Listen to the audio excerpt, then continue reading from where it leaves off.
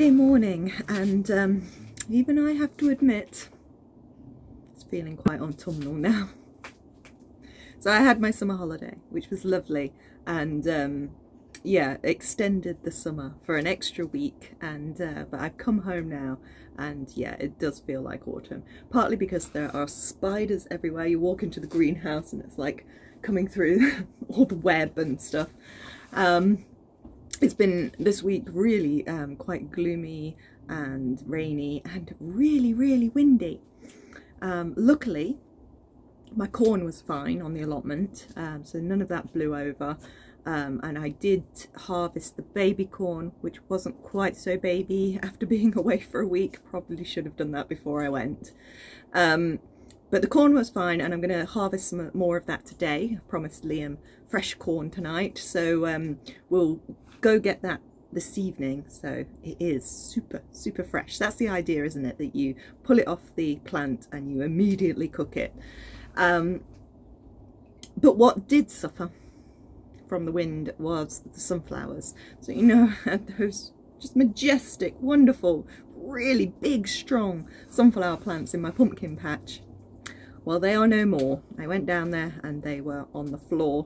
So I cut them down at the base and laid them out, and then cut off all the blooms that were good, and put them in my little pull-along trolley and wheeled them up and down the street, because I took some to my mum, and then I came home, I took some to the neighbour, I took some into work for my colleagues, and then the rest are in my house. I've got like vases of sunflowers everywhere, which is gorgeous and lovely, and it's bringing a little bit of summer into the house. And to be honest, you know, although it definitely does feel autumnal, I mean, the squirrels are everywhere digging up little holes, and you remember those Christmas carrots that we sowed? No. Gone. All it is now is little holes and walnuts buried in there. There are no carrots to be seen whatsoever. So that's a shame. Maybe I'll redo some. Dory! So yeah, although, oh, hello. What? Let's come up here. Come on. Oh. Someone was upset that she wasn't part of the video last week, clearly. Why is it autumnal, Dory? You've got your fluffy coat on. I've got my jumper on. We're now in sweater weather. Yeah, squirrels everywhere. Definitely a chill in the air. I think it was 7.8 in the greenhouse last night. So I've shut the windows in the roof now. But so although all those things seem to indicate autumn, the Acer is still green. That's when I really know it's autumn, when the Acer gets on its oranges. The ginkgo is still green, so no ginkgo tea just yet. And it's a sunny morning today, at least, and everything is still popping. You can see from the shots at the beginning there's so much still going on in the garden, and it all looks a bit wild, for sure, and that was one of the things I felt when I got back from holiday and did my inspection and looked around the garden. It was like, whoa, things look a bit messy and wild and crazy, but with like, all right, Dory, but with like loads of blooms. And I mean, can you believe I still have sweet peas going? And there are other sunflowers, and roses are still blooming. My David Austin rose, the Crazy in Love red rose, is still going. And one of the wonderful things I saw when I came back from holiday, when I did my inspection of the garden, is I had a dahlia.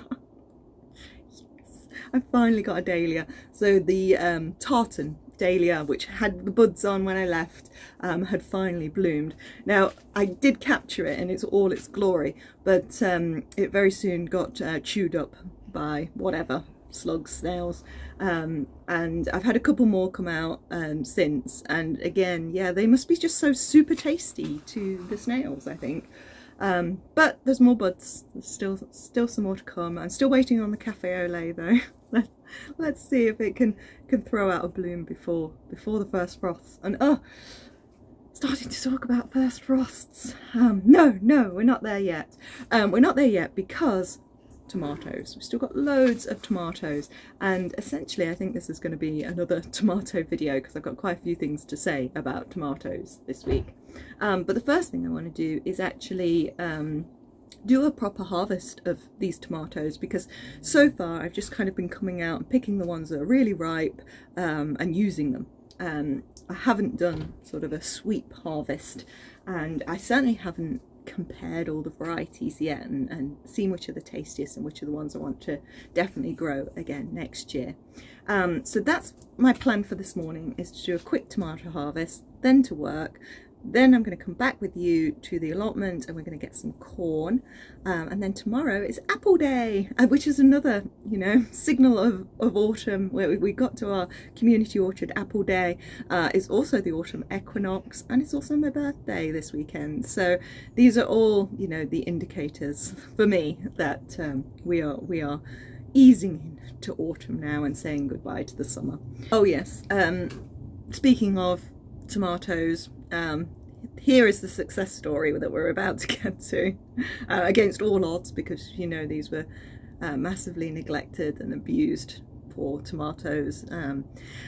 But the ones at the very back of the garden, while I was away, I clearly did not listen to advice that you all gave, and just swanned off to holiday and left them. And when I came back, the blight had properly taken hold, so I did have to whip those out, and that left me with a huge bowl of green tomatoes, some of which I used in a green tomato curry. Good way of using up your green tomatoes, and others I've frozen for future curries, I guess. I could have made a chutney, I hadn't had time this week to think about chutneys, so a quick green tomato curry was where they went. All that blighted material obviously went into the council bin rather than the compost, and that wardrobe now, well, there's a little bit of basil in there, but otherwise it's cleared. And it is time to say goodbye to that wardrobe bed, I think, because it's a bit falling apart. So there's a lot of compost in there, which I can use for mulching, but obviously I don't want to use it anywhere that I might be growing tomatoes or potatoes. And that was the other thing. I think I noticed a few little signs of blight on the Christmas potatoes. I'm really hoping it's just natural sort of poorly leaves, but I'm keeping a close eye on those. That'll be a real shame because they have grown like billy-o. They're really good plants. Yeah, I really hope they don't succumb to late blight. But that's the negative. Let's get to the positive and have a look at some of these tomatoes. So when I came home from holiday, this was the one that I was most excited about. And even though it was ready, like, when I got back, I've left it on another 5 or 6 days, whatever it's been, and it's getting quite soft now. But I wanted to share it with you because, oh my goodness, and I think probably these are ready now as well. So those are the beefsteak tomato seed that I saved from one of my sister's plants last year. So I don't know what the variety is. I'm just calling it Josie's beefsteak. So we're going to harvest those. The other one that I was super happy about is the Blue Fire. That's it, Blue Fire. Look at those. How beautiful. I have tried one and they tasted good. So now we're going to pick some of those ones. But you remember that they had the black shoulders but green for so long. But yeah, they just kind of tip to red really quickly. What else have we got? We've got plenty of chocolate cherry, and these are the ones that I've been eating the most of. And yeah, that's nice and soft, so we'll take some of those. We've got the Jen's Tangerine, which is a lovely big yellow cherry. It almost looks like a medium-sized tomato, but it is supposed to be a cherry.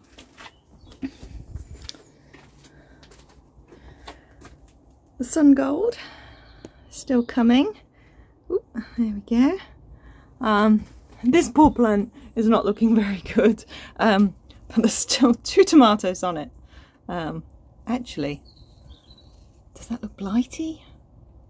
It does look blighty, doesn't it? I know the one behind looks a bit black, but that's fine because that's the Blue Fire. You see, those ones have still got the green bottom, so they haven't gone red yet. I think I'm going to take this one out now. What else have we got? Oh, I know, the green zebra, which you really have to give it a squeeze to know when it's ready, because of course it's green. I think that's close. I might leave it a little bit longer. And the other one that I've got in here is St. Pierre, which is this one, which is kind of just a standard, bog standard, medium-sized red tomato. And lastly, this one, which is the, what was it called? Indigo pear drop.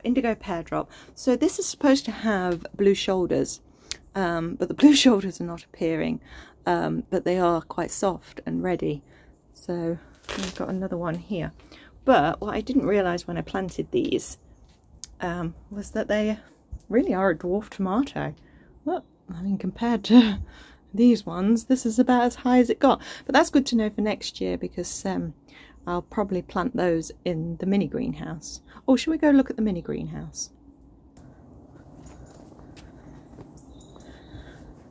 So this is definitely wild, and what's happened here is the stems have broken over the bars, which I tried to blame Mum for because the hose comes down from here, and while I was away she used the hose to do the tomatoes in the greenhouse and these ones, but yeah, I think maybe it got caught and took some of these down.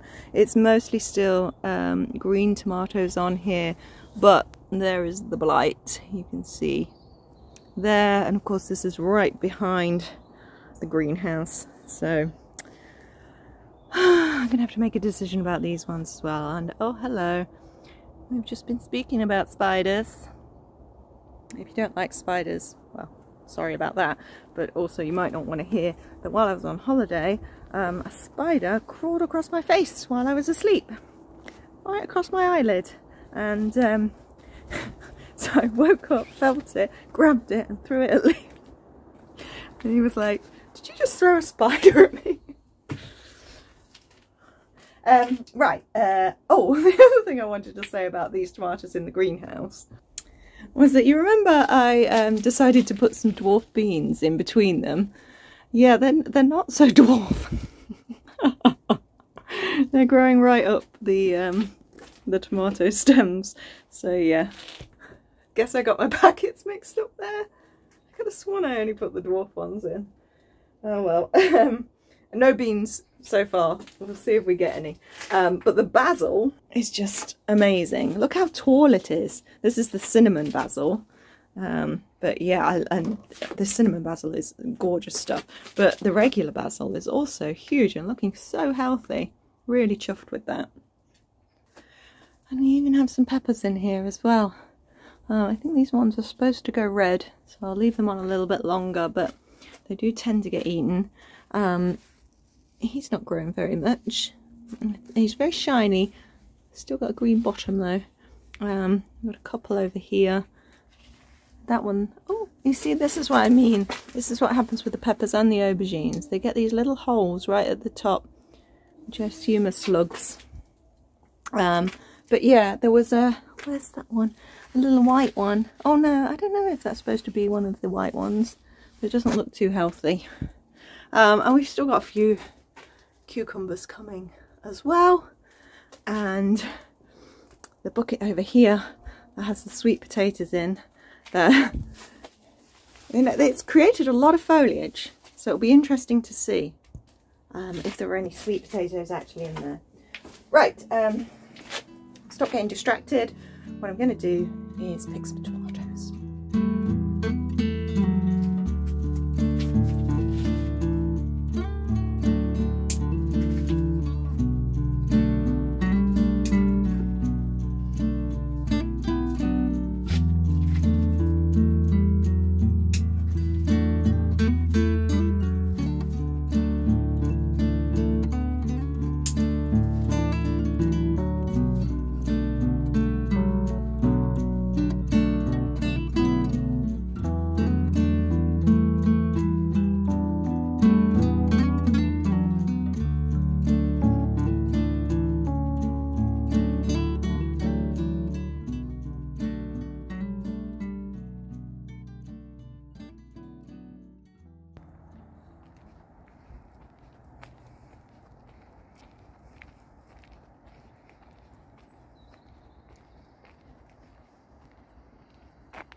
Welcome to the plot. I've tried to get out between bouts of rain, so that sunshine this morning was a little bit misleading, and we've had plenty of rain this afternoon. As you'll see, I kind of gave up on my washing in the end. It's now in the dryer, but so I've come down to the plot and we'll have a quick look around, mostly show you the carnage that is the squash bed after the sunflowers came down, and we're going to harvest some sweet corn. And actually sunflowers weren't the only casualties, quite a few cosmos have broken, so a few, this one's flopped over, a few are already in the compost heap, but I probably need to go about and look at those. But there's the celeriac doing okay, could be celeriac, could be celery. Here's some blighty tomatoes, kale's doing great. With those, look at the size of that now. What even is it? Anything in the middle to give us a clue? Nope, nothing. This one has some little bits on. I think these are like mini Romanescos now. But yeah, all of these potatoes, this is all still potatoes along here. And I haven't harvested any of those yet. In fact, I've still got second earlies to harvest. There's the sweet corn still standing, and as you'll see, the cobs have kind of lost their silks. In fact, they've fallen off, so they must be pretty ready, I would say.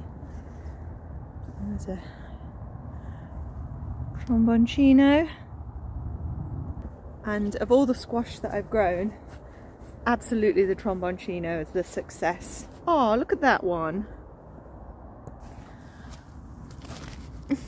Somebody's had that. Was it you? That's a lot for one little slug. Well, not quite that little. That one's looking okay though. Don't eat that one. I've got another one of those over there. But now that the foliage is dying back, I can start to see what we've got. So for instance, this butternut squash was a surprise. I didn't think any of the butternut squash had survived. You can see all the tree spinach is going to seed now. These candy roaster are pretty prolific. Some over here. There was another one back there. The uchikuri ones, another couple over here. So they've done well. Oh, I've got some courgettes there to harvest. Yes, Dory.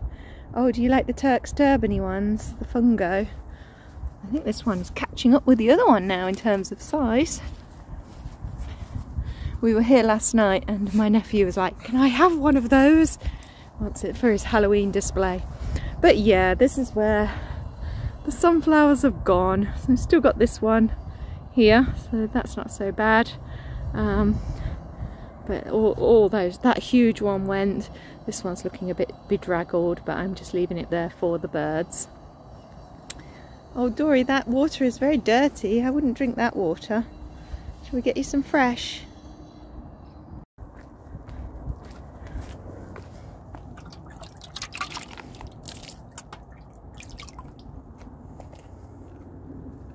Got grass clippings from the church still here. I haven't thrown them about yet. There you go, baby. Better. Yeah, that's better. And Big Max is still in there. I really need to cut some of this back actually so the light can get to him, because these cosmos have fallen over onto him, but he's still in there, still doing well. There's a oh, there's two there in fact. They are the baked potato squash. There's another one. Oh, so they're doing pretty well. And there's one. That plant fell over. Oh, and there's another butternut in there. There's still quite a bit of ripening to go, but we have still got nearly, I don't know, at least 3 or 4 weeks until the possibility of a first frost. This courgette's not looking so great anymore. What about this one? Oh, hello. Oh, you're a funny shaped one. You're nice and straight there. These tomatoes, you can see, have very much succumbed to the blight, and I'm not sure I need any more green tomatoes. Oh, there's a red one in there. Let's see if it's any good. Yeah, that's okay. Another one nearly ready there. The lettuce in this bed is doing brilliantly. There are no slugs eating it at all, and the leek's looking fine. Really chuffed with that. This though is a slightly sadder story. So my wonderful perennial kale, which I know I keep going on and on about. Oh, sorry, I'm getting stuck in the bean structure here. It lost a really big branch off one side, but you know what, it's not such a bad thing really, because you can hardly tell. And plus I got to give a lot of my colleagues, two of my colleagues, not a lot, two of my colleagues, a load of kale, so that was nice. And the bean structure, amazingly, both of them in fact, this one and this one that didn't in the end get very much use, have both stayed standing, which I'm quite surprised about. But yeah, still beans on here, but kind of leaving them now to go to seed, and then they'll be for next year's plants. And we did kind of get a cauliflower, but it doesn't look too appetizing, does it?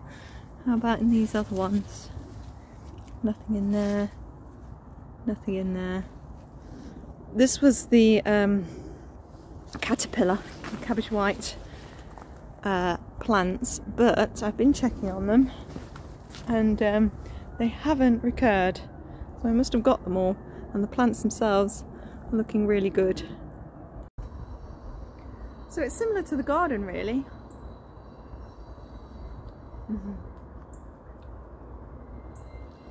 And that it's all a bit wild and unkept, but there's actually a lot of produce in there. So my feeling is that there's a lot of dying back to happen soon. Like, winter is coming. I don't necessarily want to break my back doing loads of clearing now, when a lot of it will just clear itself, or at least reduce itself down and make the clearing easier. So that's kind of where my mind's at the moment, especially because we had Freshers Week this week, and then term is starting next week. Things are about to get busy. Right, although the sun has come back out, I'm not going to count my chickens, and I'm going to harvest some corn before it starts raining again. So let's go have a look.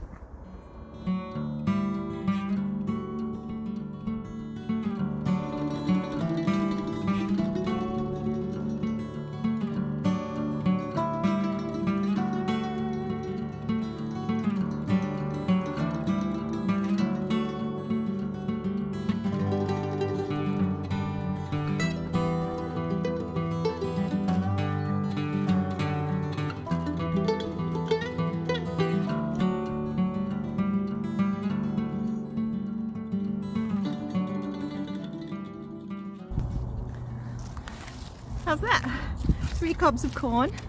I've done the finger test. So there's corn, and you stick your fingernail in, and if it comes out milky, which that is, it's ready.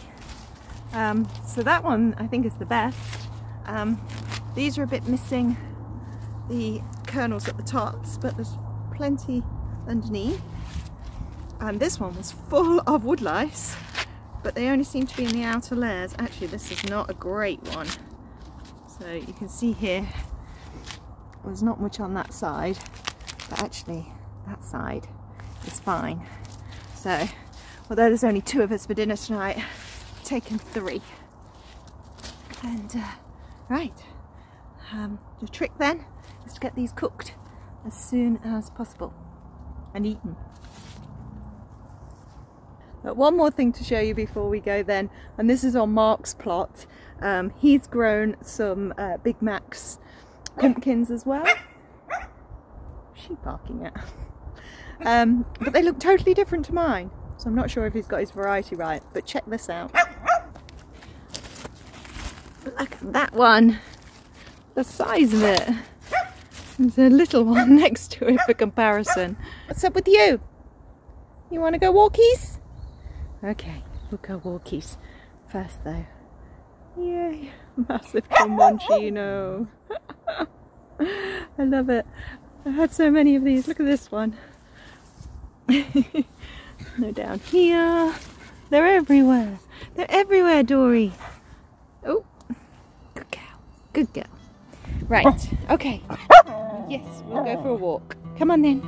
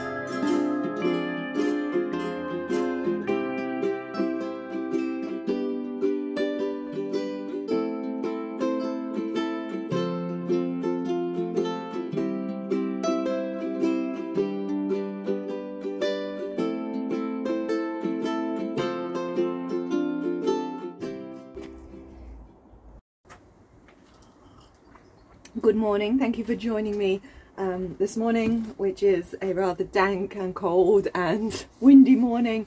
It's pretty early because we are off to the Malvern Autumn Show today.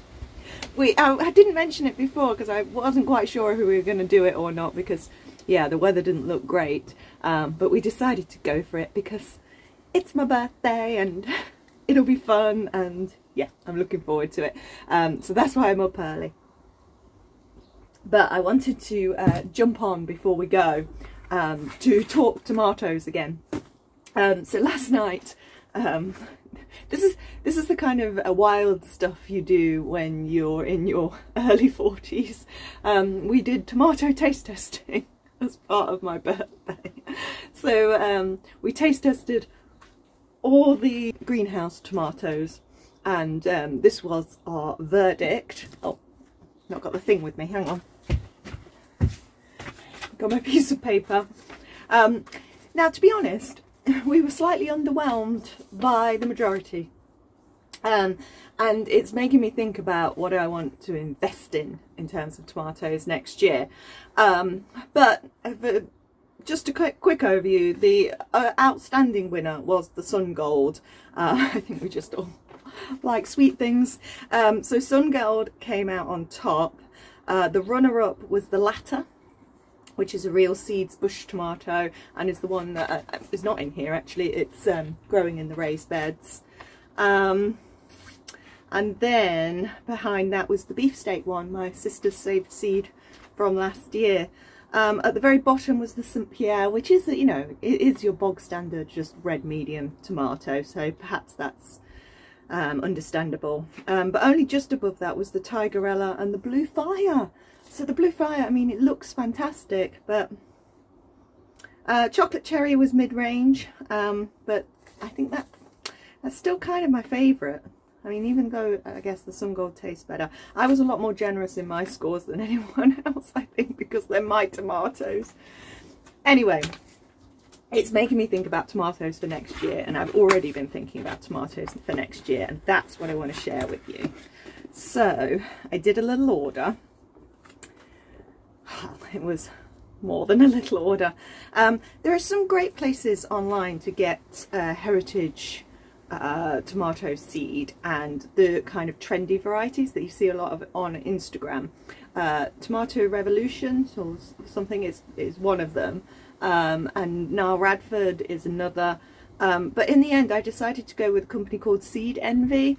Again, it's one I found on Instagram. She's a woman who's growing tomatoes in her garden and saving the seed and selling it online, and yeah, I'm pretty pleased because although her prices were pretty comparable with those ones as well, because these heritage tomato seeds aren't that cheap. What I liked about hers was she actually had all the varieties that I wanted, rather than having to get some from here, some from there. Okay, so that's why I decided to go with her. And also she threw in an extra variety, which is called Old German tomato. But the ones that I actually ordered were Barry's Crazy Cherry. And you'll see I've gone for all the trendy ones. Black Strawberry. Alice's Dream, because after Jessie's tomato testing on plot 37, couldn't not get Alice's Dream. Black Beauty. Rebel Starfighter Prime. Brad's Atomic Grape. And this one is not one of the trendy ones, but I really like the sound of. It was Blueberries Tomato. Okay, so those are the ones I invested in, but I have to give a massive shout out to Ali and Trisha at The Right Pair, because they have sent me such a generous and exciting collection of seeds. I am so chuffed with them. I had them sent to my pigeonhole at work, and I went in last week. It was first day on campus, first day meeting new students. It was back-to-back meetings, full on, and I got to sneak off to my pigeonhole at one point and find these seeds, and it was just, it brightened my day so much. So thank you guys. This is what they sent. Black Trifeli, crushed heart, indigo apple, honeycomb, which was one of the ones I had on my list to buy from King Seeds when I do my King Seeds order. Sun Gold.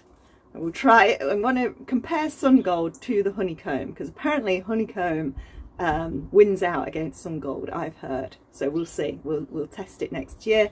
And then lastly, the one I was really excited about was Garnet. It was another one that I had on my list to buy and I've heard good things about. So thank you, Ali and Trisha. Thank you so much. And as well as a thank you, I have to say a huge congratulations to them, because they got engaged.